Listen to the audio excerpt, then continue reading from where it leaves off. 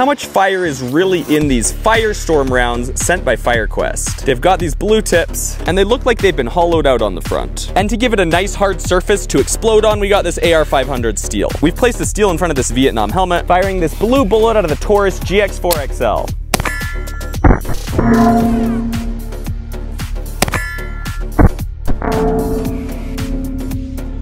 Taking a look, here are the results. You can see those two more silvery hits are from the Firestorm, but honestly I couldn't see any flash, and in the slow-mo from both shots we only caught one flame with fire, so these are probably best done at night, even though they say they're clearly visible in the day. Looks like it's time to go night shooting, and subscribe for more.